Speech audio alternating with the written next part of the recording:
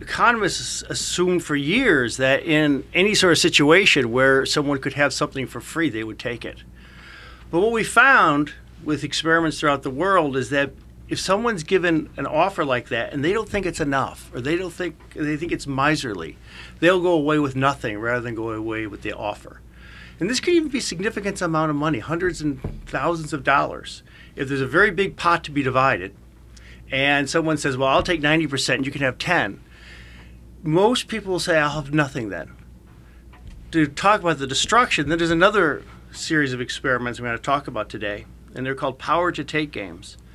In a power to take game, in the first round, people earn some money through some tasks, and then they're divided up into two groups. So you already have the money you've earned, and there's takers and there's responders. Each person has their own money, but the takers can take some of the responders' endowments that they've earned. And beforehand, they announce, I'm going to take half of yours. Now the responders have a choice. I can destroy mine before you take it. And about a quarter of the people, when faced with the fact that someone is going to take their endowment, they may only take 50% of it, so you would still have 50%, they'll destroy the whole thing.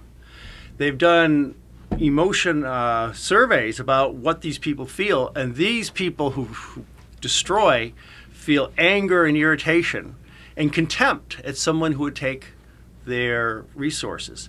The interesting thing about that is that these seem to be the people who help, in some sense, police fairness, because someone who might want to make really low offers has to worry that one of these people are out there, and they'll reject really, really low offers. Not only will they reject them, but they'll go way worse off if they think the offer's too low. So an interesting social dynamic is when we anticipate that the other person might be the person who will reject an offer and will be worse off, so maybe I should make my offer a little higher.